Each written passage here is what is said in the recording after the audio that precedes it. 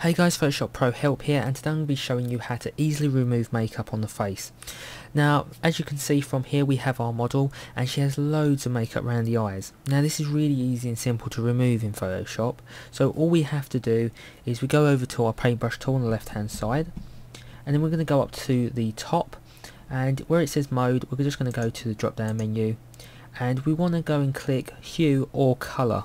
So we really want to play around with these two because one of them will work for your picture, so you're going to have to play around with it.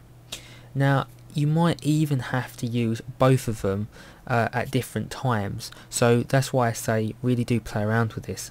So on this picture here I'm going to use both of them. So first things, I'm going to use hue first. So click hue, and we want a fairly soft brush for this, and we're not going to go and change any of the other settings, so we're not going to change the opacity or the flow. And then all we're going to do is we're going to hold down Alt or Option if you have a Mac, and when you do that we're going to get the eyedropper tool. So all we're going to do is we're going to take a very soft sample from her skin, so just around her eye. So as you can see, we've chosen the colour beige just around her eye, and then all we're going to do is we're just going to go and gently remove the makeup, and as you see, it's just removing.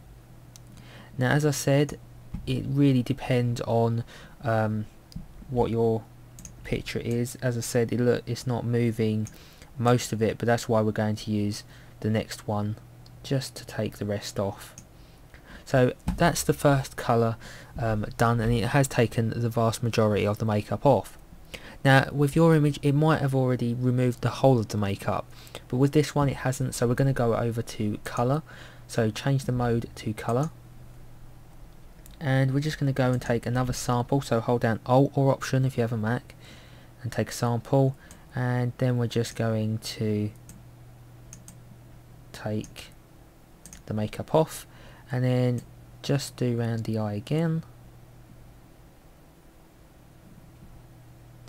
And then as you can see, it's taken all the makeup off. So if I go and show you what it did look like, so we have, let's just go back. So this is what it originally looked like, and this is what we ended up with. So as I said, play around with this. It really does work, and it's really easy to do this. Play around and choose either colour or hue, or use both of them, and they will definitely work for your picture. So please comment, rate and subscribe, and I'll see you next time guys. Bye for now.